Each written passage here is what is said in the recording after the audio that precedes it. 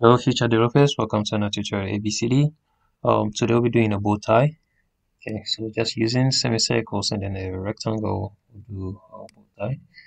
Okay, so with the rectangle tool selected, I'm going to draw a perfect square and then just click on this ground or those nodes there to get a rounded circle. Sorry, a circle. Okay, I'm going to use the direct selection tool. Okay, or if you can find it, you click on these three ellipses here and then look for this icon here and then choose advanced. Okay, so you can see you have other multiple tools here or other available tools here. So I'm going to click on one end of the circle, click on delete. We don't want this.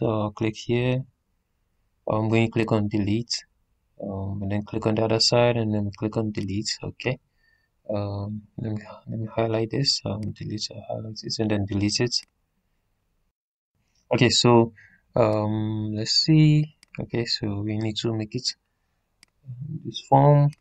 So I'm going to, you can use this angle tool or this tool here to reflect and then rotate or flip them, or you can use the angle tool to put them at a particular or put this object in a particular angle. So I chose 270 angle for this.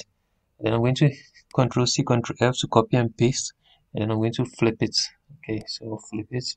Okay, so the copied version of this shape is flipped. Okay. That's one interesting thing about Adobe Illustrator, making it faster, making you build faster or create faster. So change the color.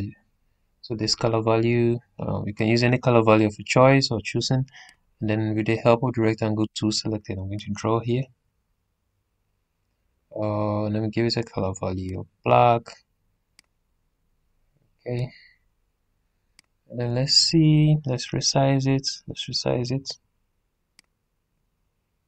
Okay, so to resize both ends, I'm going to hold on Alt key.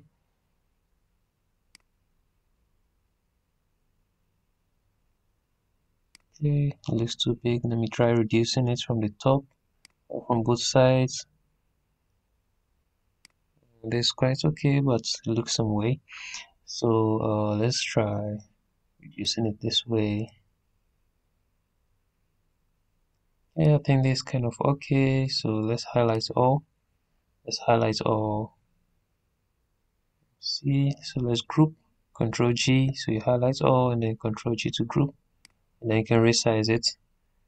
Okay, so this should be our bow tie. Then thank you for watching. See you in our next tutorial. Thank you.